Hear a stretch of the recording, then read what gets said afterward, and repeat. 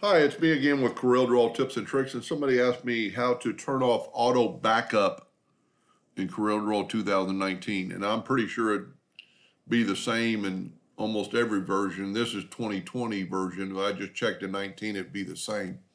Just go to Tools, Option, Corel Draw. So go click on Tools, Option, Corel Draw, and then go down to Save, and just unclick that right there, and then it will not automatically back up. For new users or really anybody, I would lower this to like 2 minutes or 5 minutes.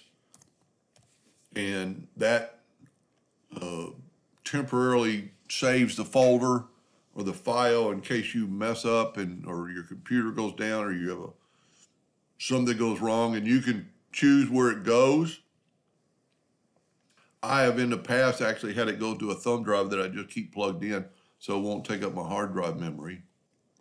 But if you will do that, it won't back up original before saving.